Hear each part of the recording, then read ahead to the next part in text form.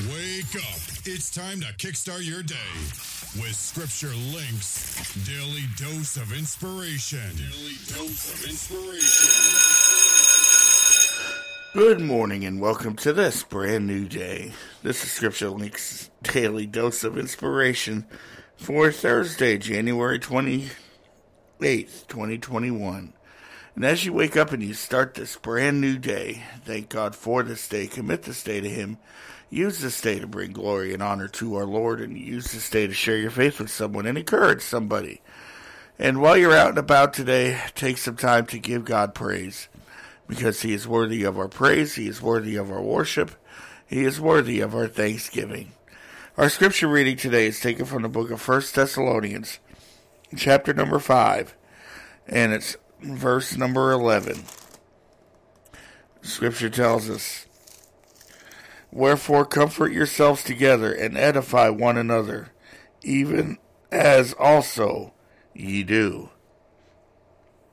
Friends, here at the end of his first letter to the church of Thessalonica, Paul has given them some words of encouragement that they in turn need to use to build one another up. That's what edify means, to build one another up, to build up somebody. And we talked yesterday about how David had asked God to set a guard on his mouth to watch his speech. And this verse tells us what our speech should be.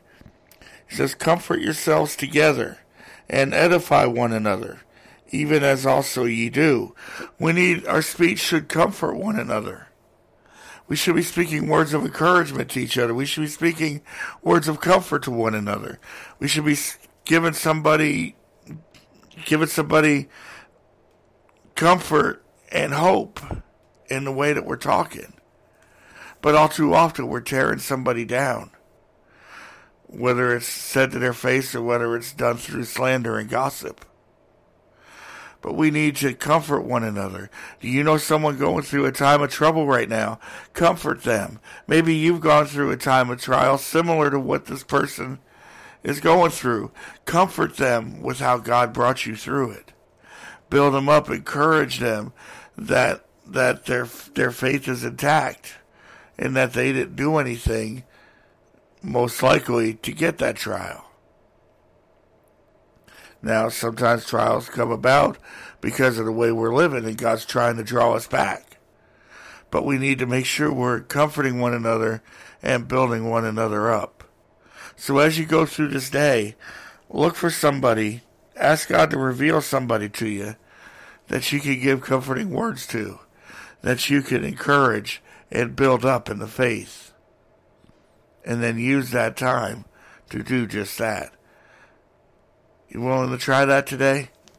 Think about that as you go through this day, and remember, get into God's Word and allow God's Word to get into you. Then share that Word with someone today. Have a blessed day.